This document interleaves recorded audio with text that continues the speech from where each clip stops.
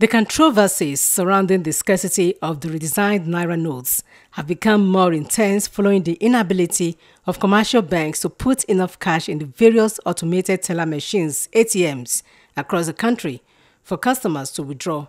The scarcity has now created another means of extortion of the public as traders now sell the new notes as social functions for those who indulge in spraying money.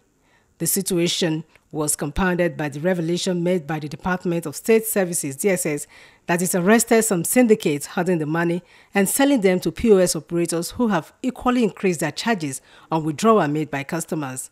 A legal practitioner, Mr. Olufemi Ayadokun, described the act as unlawful. He stated that holding and selling of Naira notes in black market is against the act that established the Central Bank of Nigeria. If you counterfeit in currency, the DSS are out now to apprehend those who do that. The EFCC is also out to apprehend those who do that. It will attract appropriate jail sentences under the criminal laws. But by virtue of Section 20 of the CBN Act, it is illegal, it is counterfeiting, racketeering in money. But too many times we close our eyes to these things because of what you find on ground. Look at those who they call the black market in terms of foreign exchange. What they are doing is illegal, it's unlawful. But you discover that that window is there because citizens cannot easily access foreign exchange through the CBN or the deposit money banks. And the law of demand and supply will come into play. So those ones are the forex and folks go to them to buy when they can't get it at the bank. Speaking in the same vein, a retired teacher, Chief Wale Oyeniyi, noted that Nigerians are being subjected to needless and avoidable sufferings, adding that the economy is worse for it. According to Chief Oyeniyi, the extension of the deadline for the swapping of old Naira notes with the redesigned notes will not yield any positive impact, so long as the old Naira notes still remain in circulation. There's one novel which I read when I was a student in University of Ibadan. Cry the beloved country. We are in trouble with this country. We are in serious trouble. It means it's not only the leaders that are having problems. Even the followership, everybody is having problems.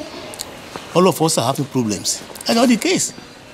How can you add crisis to already crisis-ridden people? We are being traumatized already. We are being disillusioned already. So I think these people now, they are being callous, But the whole thing is caused by the central bank, and the government in power. They are to be blamed. If you are to change the money, since you've announced, you're supposed to be bringing out the new currency, not that you'll be holding it. It will be recalled that the Central Bank of Nigeria recently announced the extension of the deadline for swapping of old Naira notes with the redesigned notes till the 10th of February against the initial date of 31st of January. The CBN Governor, Godwin Emefiele, had argued that the extension of the deadline was to allow the Apex Bank map up more old notes from circulation, adding that several billions of Naira are still stashed away in people's homes. A financial expert, Mr. David Awutipe, maintained that the Apex Bank is saddled with the responsibility of overseeing the monetary policy of the country, and mopping up excess money in circulation would help stabilize the value of the Naira and make the job of the CBN easier. He, however, frowned at the way the CBN is going about implementing its cashless policy by inflicting hardships on the masses, most especially as the scarce new Naira notes are found in abundance at social events and with POS operators who have increased their charges from 10 to 20%. The CBN has to do more monitoring on the commercial banks. There has been a lot of allegation that the commercial banks are hoarding or sometimes selling off the new notes, which is not expected.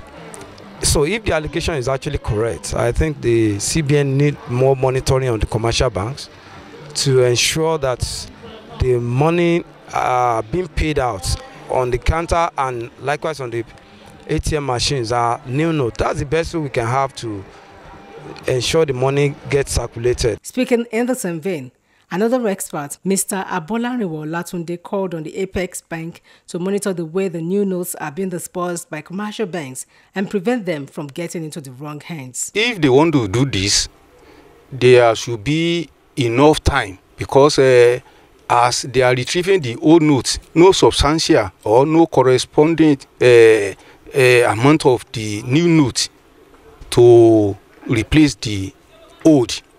So it means the CBN and the federal government, they are not prepared for this exercise, because if they, as part of the monetary policy to control the excess money in the circulation, if they know that it's 3 million or 3 billion in the circulation, they should already have another new 3 billion new Naira notes. So as they are retrieving the old, they will be pumping out the new notes.